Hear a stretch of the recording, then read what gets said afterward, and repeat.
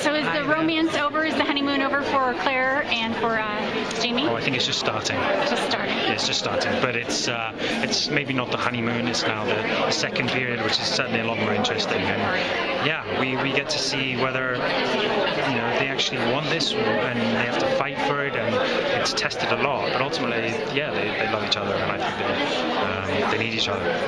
Kind of isolated from the fandom, and they're out in full force. What does it feel like tonight? Yeah, I mean, we arrived here, and there are 3 tiers of fans all looking down, about ready to throw things at us for being late. And no, it's fantastic to come to see the fans. And we are in a bubble in Scotland. We sort of very much in that world, and I kind of miss it. We've gone on hiatus.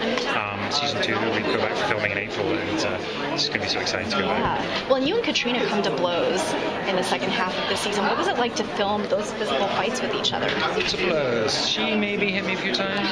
I like to pull my punches. No, I would never. I would never. No, it's there are some quite graphic scenes, especially in the first episode. And yeah, it's really interesting. It sends their relationship into it tests it and makes them really have to work hard to get back to each other and work out where they meet. And because they're from different time periods, they have a different moral code, a different way of looking at the world, and that's great because it makes their relationship stronger when they finally act.